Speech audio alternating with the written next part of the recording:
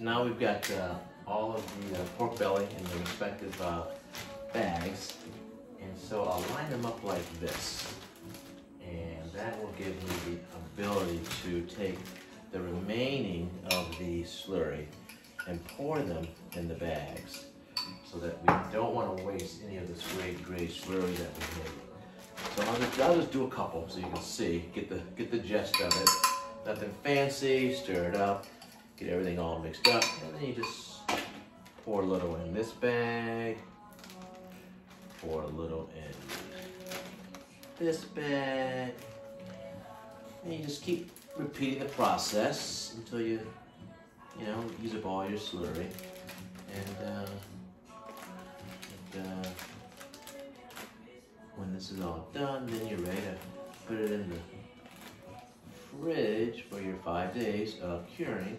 A little more there. Just gonna make sure I have a little for this one. Nope, I got one more left over here, but this is actually perfect. The last one's right here. Stir it up a little bit. There we go. This one's got a little extra of the pink salt, but that'll be good. We'll put, look there. It won't put it all there. This one didn't get as much as I thought it should have. We'll put a little more there, and we'll just put a little more here. You don't want to have a ton of the pink salt. You don't want it to be overly salty. So, oops, that one fell, but it'll be all right. Okay. A little messy there, but sometimes that happens. Sometimes life is messy.